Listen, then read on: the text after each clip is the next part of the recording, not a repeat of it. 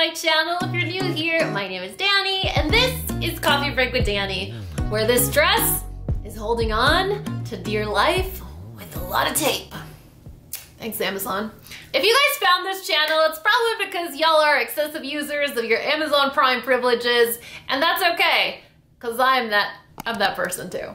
I'm that person too, and that is how this list gets this long every time I do this video. Y'all, the list is like ongoing. I find something and I add it to the list, and I think there's already like 4 or 5 other Amazon videos on my channel. They are extremely popular on YouTube. I don't want to play it out, but I also watch them myself and buy stuff from those recommendations. April Athena is one of the culprits as to why I continue to shop excessively on Amazon, and I have no regrets. Anyway, let's get into it. I have a list on my phone. I'm gonna go in and out of order, whatever. You know, usually I'm like cute about it and I'm like, let's do bathroom stuff and then kitchen stuff and then fashion. And now I'm like, I'm just gonna throw it out there at you guys. All right, so let's get to the thing that has made us come closer as a family. I found the games Guess in 10. I don't even remember how. It was on a whim on Amazon. I was looking for games to buy for some reason. Parker's daughters really enjoy playing board games, and I wanted to find something that all of us could play. But when you have 5-year-olds to 16-year-olds, it's really difficult to find a game that is not super, super basic or super, super complicated.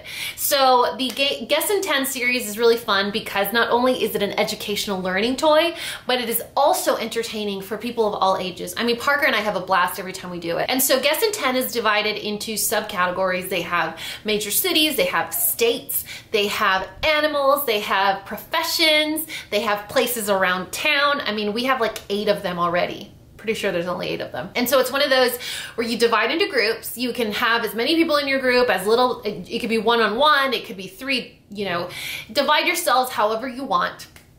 And each team gets a card, and the card lists, for example, an animal. And so that animal will be like, I don't know, zebra. And the other team gets 10 yes or no questions that they can ask. They can ask, is this an animal of the safari? Is this an animal with hooves? Is this an animal with a pattern on their fur or whatever? And you get 10 yes or no questions. And it's really fun because every person in the family can participate. It doesn't matter how old they are, every person in the family can participate. But the best part about it is you're accidentally learning as you're playing this game. Like, I know so many countries in Africa now that I didn't know before. I know so much about sports and which ones are in the Olympics that I didn't know before. So you're learning as you're having fun and you're not realizing that you're playing a learning game. It's really cool. Let's talk about toy storage. So I have been trying to purge out my boys' things. They're in that age where they're not babies anymore, but they're also not tweens yet. And so they still like toys, but they also prefer their Nintendo Switch and their iPad more than actual toys. So we're drowning in toys right now, and I'm trying to figure out a way to simplify their toys. So we went on a rampage the other day and we purged out tons and tons and tons of toys. And I said, hey, I'm gonna get you something that is gonna go on the foot of your bed, and that's gonna be where you keep all your toys. It can be full to the brim, it does not need to be organized, you can put whatever you want in there, but that's gonna be where you keep your toys. Instead of all those little bins, like preschool looking bins that I had in the TV room. So I got them these really awesome ottomans. They look elegant, they look classy, they blend into their decor, and no one needs to know that they're really just hiding a crap ton of toys.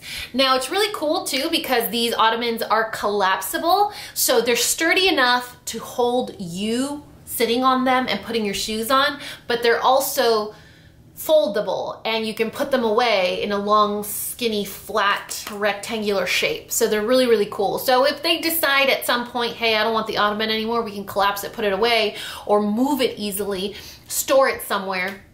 And I love the fact that it comes in really beautiful neutrals that blend into their room decor already. So I thought these were a super winner. Keeping in the talk or the conversation of bedrooms. So my mom came to visit a couple of months ago, and I was kind of nervous because I didn't have my guest bedroom set anymore and I had no place to put her. And I was like, what am I gonna do? I am that type of person that would rather be 10 times a million gajillion more times uncomfortable than her guests. I would hate to ask my guests to sleep on the couch. That's just me, that's how I was raised, and that's just something that's super important. So I was freaking out because I was like, where am I gonna put my mom? Like, I can't have her sleep on a couch or the love sack. I went on Amazon, I did a ton of research. I wanted to find something that had real reviews, like true, honest reviews, but something that also wasn't gonna break the bank. So I found a bed frame in the same type of decor that I like, and a mattress, I think for under $400, I wanna say. I don't remember exactly how much I paid, but I was like, holy crap, I can't believe this is what I got away with.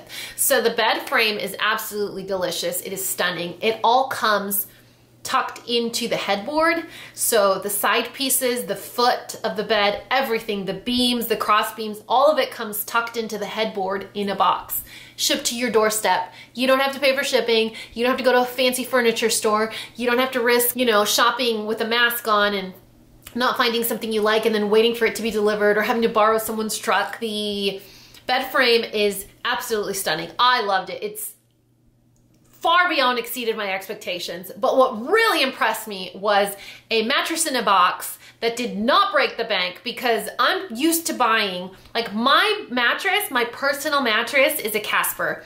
Don't regret buying it, loved it, still love it. It's awesome, but it was maybe $800. I wasn't gonna spend $800 for the 3 nights that my mom was gonna stay with us, you know? So I got this mattress in a box from Amazon.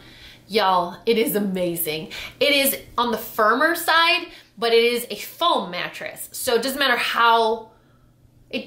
how firm it is, it's still a foam mattress. So it's never gonna be like a concrete slab, you know what I mean? So anyway, I was like, I need to tell my pandas about this, because so many of us need new furniture, but don't have thousands of dollars laying around to invest in a new bed or a bed frame. But that doesn't mean that we have to get something cheap or ugly that we don't like. It's important to be able to get something that makes us happy and not break the bank. Kind of like what I was telling you guys about my wedding dress. It was $59. It made me super happy, and no one said that a wedding dress had to be thousands of dollars. Same thing for furniture. Nobody said furniture has to be thousands of dollars. Okay, you guys, since we're already on this subject, let's talk about couch Velcro. I'm not gonna get into too much detail about it because I talked about it in a weekend vlog. I even showed you guys how to apply it. My son, my 8-year-old, loved to tuck his little feet and elbows and arms and everything into couch cushions and push them out. And so my couches would really trigger me and make me so anxious because they were always sloppy. Well, Sam, my best friend, shows up to save the day and she's like, dude, couch Velcro. I'm like, wait, what? What is couch Velcro? Well, couch Velcro is industrial grade Velcro, thick slabs or strips of Velcro that you cut to the size of your cushions and you stick your couch cushions down. It is washable. I have tried washing it and it does work. Just make sure that you stick the soft side of the Velcro onto the couch cushion, not the rough part. The rough part has to be on the actual sofa structure itself.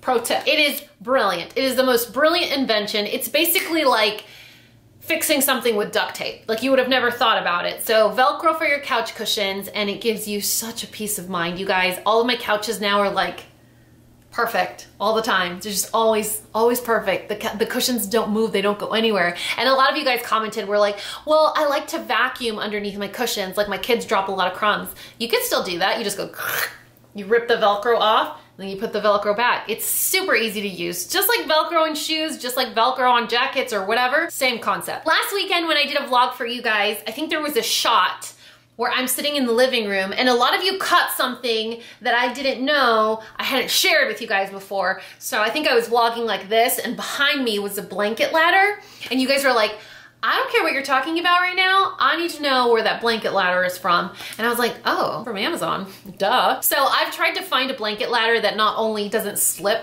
on hardwood floors, but also matches the decor of my house, which tends to be neutrals, gray, light turquoise, stuff like that, beiges, and also isn't rough. So a lot of these blanket ladders are a little rough, and so it snags your blankets, or it's hard to put the blankets back on.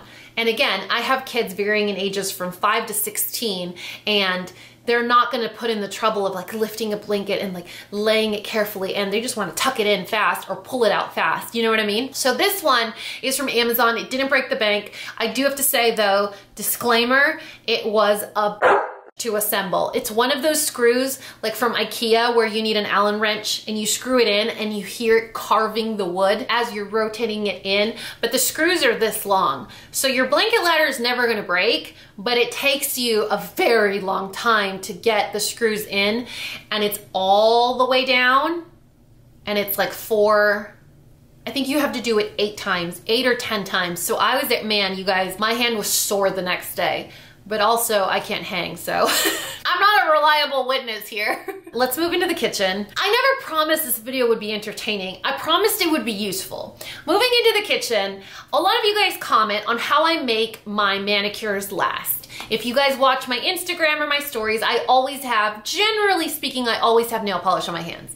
If you go back to last week's video, I didn't have nail polish, but we started distance learning. There's a story, okay? But usually I do my nails every Thursday. And so my polish lasts seamlessly 7 to 10 days where I don't have to retouch it. It lasts forever. And you guys are like, well, what's your secret? What base coat do you use? What top coat do you use? And while those things do matter, what really matters is dish gloves. I do a lot of dishes. I clean the kitchen every day, and it's so important for me to protect my hands. My hands are something that show my age immediately. If my skin is dry, if I'm stressed, if my anemia is back, my hands sell me out real quick. So I try to protect my hands as much as I can. You guys can tell they're not very forgiving. And so dish gloves for me are a must. So if you want your manicure, by the way, how cute is this color?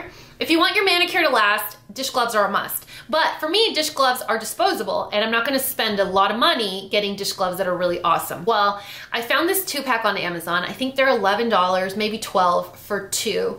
I thought it was pretty expensive, but when I saw how they work and how amazing they are and how long they last, I was like, I'm sorry I ever doubted your love. Like, plus the colors are fun. It's a 2-pack. It comes with purple and turquoise, bright purple, bright turquoise. The inside is lined with like a felt. It feels like this soft, velvety felt. You know what it feels like? Do you guys remember those itty bitty tiny animals?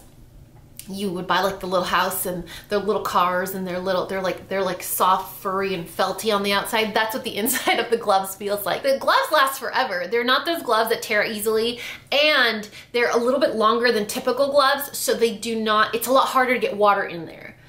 Once I get water inside my glove, I throw the gloves away, because there's no way that I'm gonna sanitize that. You just can't. There's no way to dry it properly. There's no way to sanitize it properly. Like, your gloves are dead. So you might as well throw them away, or your hands are gonna smell really rank. These dish gloves are brilliant, you guys. I don't wanna spend too much time talking about dish gloves because they're dish gloves, but you need them. Another kitchen gadget that I really like is a clip-on pasta drain tool.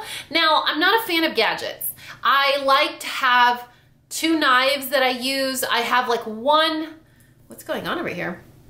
I have like one favorite wooden spatula that I like. I have one favorite wooden spoon that I like. Like, I'm very minimal when it comes to kitchen tools because the ones that I have are my favorites. I use them, I love them, they never disappoint me.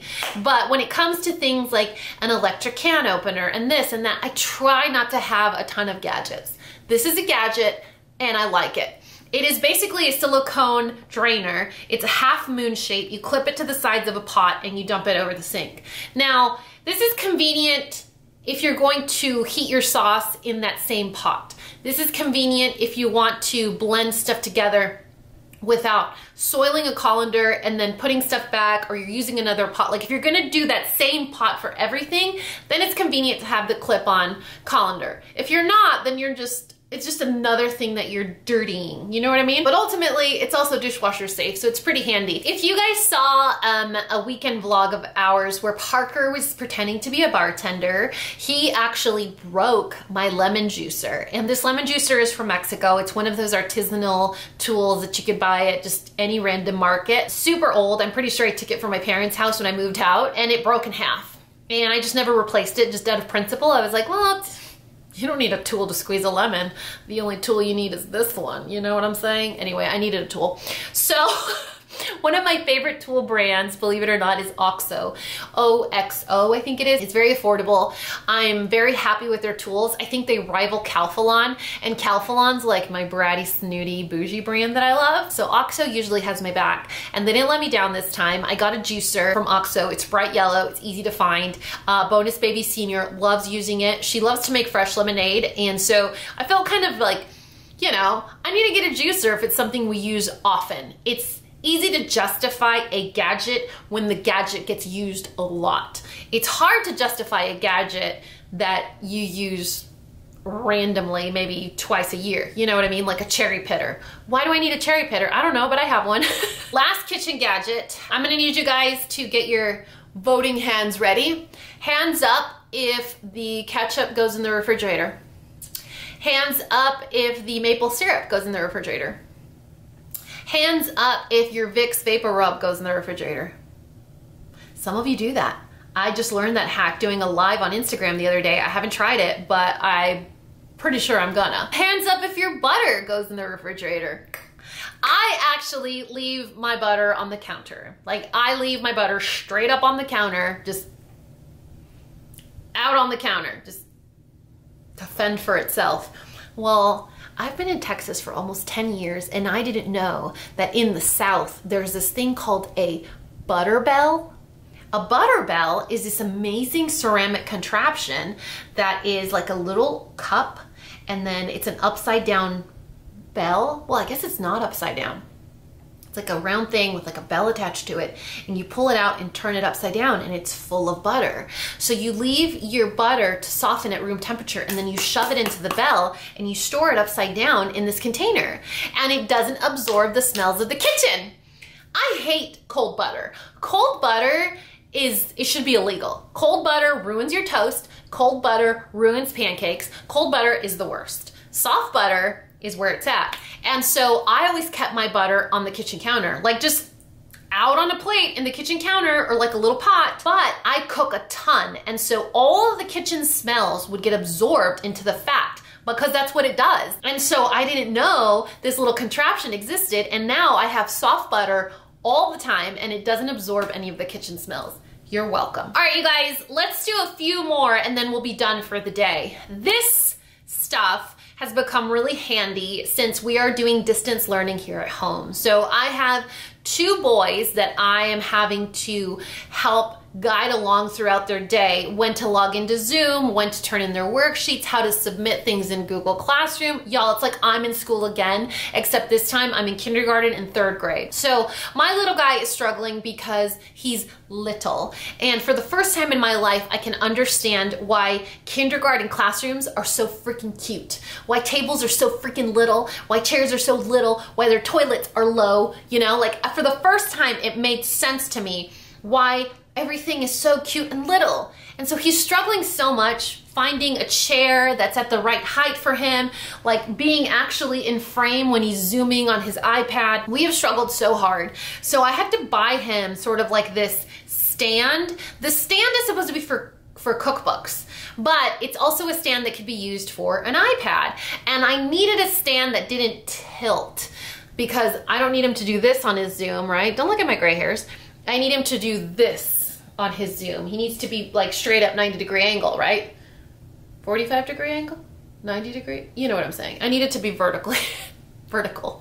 And so I found the perfect bamboo stand that once he's done using it, I could use it for books. I could use it for my laptop. So it's a really wonderful stand because it goes all the way down to a really almost laying down position to a straight up and down position. So he's right there, right in the middle of his Zoom, perfect in view, and gets to see everything and doesn't miss a beat. So it's absolutely wonderful. And I think it was like $10. I'm like, what? When I put that in my cart, it was like, you might enjoy this. I was like, first of all, Truman Show, you need to stop spying on me. How do you know I need it? Adds to cart. This is a bamboo carousel that's designed for remotes, paintbrushes. The way they marketed it was for TV remotes, for school supplies, or for painting.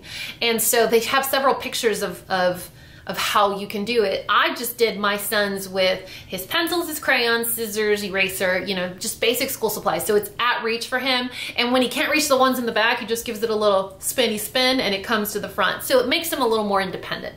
Anyway, the reason I wanted to include him here is because so many of us are doing distance learning right now, and it doesn't make sense to spend too much money on something that you're only going to use temporarily. So if it's something that will help your kids now, but that you could use again for a different purpose, why not, right? So that carousel is always gonna be convenient, whether it's for toiletries, beauty products, makeup brushes. I don't know, maybe like my bonus daughter wants her own makeup brushes and she's gonna need her little carousel. So it's a very multi-purpose thing. The stand can be used again for cookbooks, for my laptop, or I don't know, if they're playing Minecraft or whatever kids are doing, Roblox these days. You know what I'm saying. Okay, you guys, let's talk about a few techie things. So I wanted to do something that was kind of like a 3-in-1 or 4-in-1 stand for charging things, because these days, although we have technology to make our lives easier, we have 43 different chargers for each thing, and it can become a little daunting, overwhelming, stressful, or just plain ugly. I have a charging station for my kids' iPads and Switches, and I've shown that to you before in a previous Amazon favorite. Well, anyway, on our nightstand, Parker and I both have wireless earbuds. We both have iPhones and we both have Apple Watches, and those are 3 separate chargers. Well, we found a unit that actually can do all 3 at the same time, and it's not gaudy, it's not awful, it's not ugly, it's not super techie looking. It's very simple, clean cut lines, no weird ad on it, and it is a wireless charger, so it's also very handy. I thought it was very useful, and it also comes in black, I believe. We have ours in white, and it charges your watch, your phone, and your wireless earbuds at the same time. So it's super, super handy. Keeping up with the theme of tech, I have this little lighter charger that I have in the car. Now, with newer cars these days, you can't connect something or you can't Bluetooth something without everyone else hearing it, and it tends to become annoying, especially if all you want to do is charge your phone. So oftentimes when we're using my vehicle and say Bonus Baby wants to charge her phone, I don't want her to connect her phone and then it's up on the what is that called? CarPlay. It's up on CarPlay and we can all see who's texting her and all that stuff, or it connects to her music. You know, all she wants to do is charge her phone. So let's let her do that. I found this cool little adapter for the lighting port, where the lighter thing is in the car. I don't know why I'm doing this. For the lighter port. So it's just this little nub thing. You stick it into the lighter port, and it has 2 USB ports. So anything that's USB, you can now charge in your car without it playing over CarPlay, Apple CarPlay, which is, you know, it's handy and convenient if you're the driver, but everyone else are like, I just want to charge my you know? So I was like, I think it was $7 or $8 or something, super affordable, and I can charge my camera, you know, someone can charge their watch or their iPad or whatever, their Switch, anything that's USB compatible. You have instantly 2 charging ports now just in that little hole, that little port. Okay, you guys, 2 more things and we're done, because I'm getting way too ahead of myself. This video is gonna be like an hour long. This thing, it's so silly. It was $5 for a 2-pack, but I was trying to figure out a way to have a place for my purse in the car without it being in my lap. I have the nasty habit of driving with my purse in my lap or in the passenger seat. And in the passenger seat, it's inconvenient if someone's with me, and in my lap is never a good idea. So I found these $5 hooks. It's $5 for a 2-pack, and the hook goes into the headrest. Now, you can face it backwards, you can face it forward. I faced mine forward, but if you face it backwards, it's a lot more convenient. But I have 2 kids in car seats in the back, so they're like really close to my purse, and I don't need them going through there and eating all my gum. You know what I'm saying? This is a super easy, basic contraption. All it does is slide into the bar of your headrest, and then you have an instant hook. And the hook isn't long enough where it touches your neck. It's long enough to be a hook, but it's short enough where it doesn't stab you in the back of your head, or it doesn't stick out from the back. It is genius. You guys, $5 for a 2-pack. And it comes in 2 different colors. And the last thing, you guys, it's been almost a year since I had my explant surgery. For those of you that are new here, I used to have big fake boobs. Almost almost a year ago, I had explant surgery where I had the implants removed and the capsule around it. It's taken me a very long time to get used to my new bust size, which you guys can tell is a magnificent non-existent size. Every 3 or 4 months, my bra size changes because I'm getting used to my new cup size, or rather, my body is still healing. And so I'm absorbing fat, gaining weight, I'm losing weight because of quarantine, stuff like that. And so my cup size, or rather my bra size, is changing. My band size never changed. I'm a 30, which is very hard to find a band size for a 30. And so after 3 different seasons of trying different styles of bras and liking them, but then eventually realizing they don't work for me anymore, I just got to the point where I was like, you know what? I don't need to wear a bra. I know. Whoa, slow down. Don't call the press. Right, let me finish. Let me explain. My mom is probably so mortified right now, but I was like, I don't have so much breast tissue that I need to shove this in a bra. It feels like they're in prison, right? But I also don't want to be that person that's like, free the nipple. Look, everyone look at my nipples. Look, they're on display. I'm going to wear a sheer shirt and I'm going to post it on Instagram and I'm going to be like, this is women empowerment. I'm not that person. If you are, that's amazing. I don't care. Like, more power to you and your choices. You know, if they don't hurt anybody, I don't care, but I'm not that person. So I don't want people to see my nipples. And so I wanted to find something where I would still be seamless. I still wouldn't get like the bra lines or the whatever I'm using lines. I wanted it to be seamless. I wanted it to be something that I could wear with t-shirts. And I didn't want it to be wasteful, like stickers, like nipple stickers, pasties. I didn't want to be pasties where it's one use, you peel them off, they hurt as heck, and then you throw them away. I wanted them to be reusable. So I found nippies, and nippies are genius. I've had these for about 6 months. 1 pair, the same pair. I haven't washed them and they're still sticky. Obviously I would want to be like, here you go, let me show you, but that'd just be weird. They come in 2 different sizes and in like 3 or 4 different skin tones. They are awesome. You have to apply them very specifically for them to work the way they're supposed to. So it's basically a little shell. It's like a round little shell, and the outside is matte. The underside is sticky. So when you're going to put them on, you need to reverse them backwards, inside out. And then with the sticky side facing out, concaved outward, with the sticky side, you put it on the center of your nipple and then slowly from the middle out, push it down. You push out all the air bubbles and it stays on all day long. As long as you create a seal and you spread it out evenly from the center out, it will stay on all day. Now you can't wear lotion in that area, and I wouldn't put perfume or anything on in that area. I mean, mine have lasted like 6 months and I haven't needed to replace them. They do have the same style in non-adhesive, so they're like bra inserts, which are also pretty handy. But these, like right now, I'm wearing this low cut, super cute summer dress, which is also from Amazon, by the way. And I don't have to worry about bra straps showing or anything peeking through. So they are super handy. I think as women in our fashion repertoire, we should all have suitable alternatives for bras. So not all fashion is conducive to wearing a bra. Not all backs are styled for bra straps. You know, not all strapless bras are comfortable. Not all racer back bras are comfortable. Clear straps, to me, just don't wear a bra at that point. You know, if you're gonna wear clear straps, just don't wear a bra. And so these are like, they're awesome. They're so blendy. And speaking about like physical features, not everyone has nipples that are the same color as their skin tone. You know, not everyone is blendy. So it does do a really good job at covering up and making everything blendy and camouflage and disappear. So if you guys are like me and you're like, you know what? I'm gonna burn all my bras because none of them fit properly and I'm just getting really frustrated. These nippies, they're winners. Also, I think they're $25 for one or $45 for a 2-pack. I haven't needed to to get replacements, which is kind of awesome. But you probably, I mean, if you're gonna wear them every day, you probably wanna have a backup pair. Anyway, that is it for my Amazon recommendations or my Amazon favorites. There's still a ton more on my list, but I didn't wanna make this video so much longer than it needed to be. And in true Dani fashion, I found a way to talk about my boobs in this video. You're welcome.